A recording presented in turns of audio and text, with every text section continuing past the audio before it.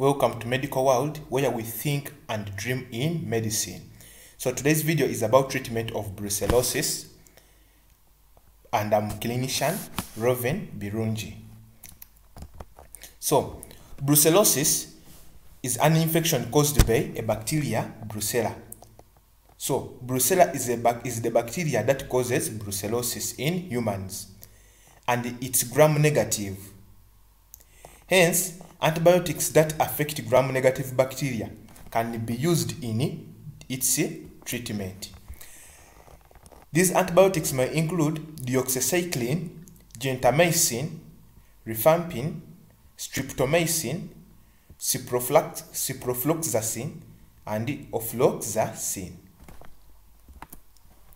The gold standard treatment, we can actually use IM streptomycin plus doxycycline.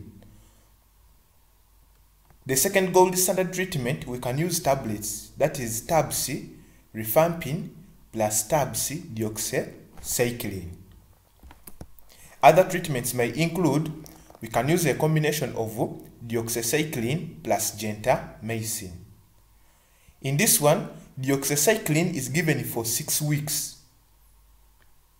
In adults, 100 milligrams are given every 12 hours, whereas in children greater than 8 years, that is 8 years and above, are given 2 milligrams of doxycycline per kilogram of body weight. Then when we consider gentamicin, this one is going to be given for 2 weeks. And we are going to be giving 5 to 7 milligrams of gentamicin per kilogram of body weight per dose. Then, when we consider treatment for children who are 8 years and below, children less than 8 years, these ones, we give them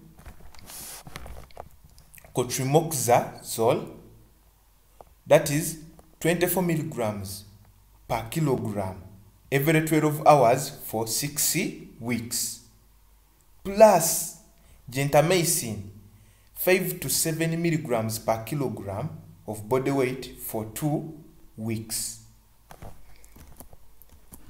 Thank you for watching. Don't forget to like and subscribe.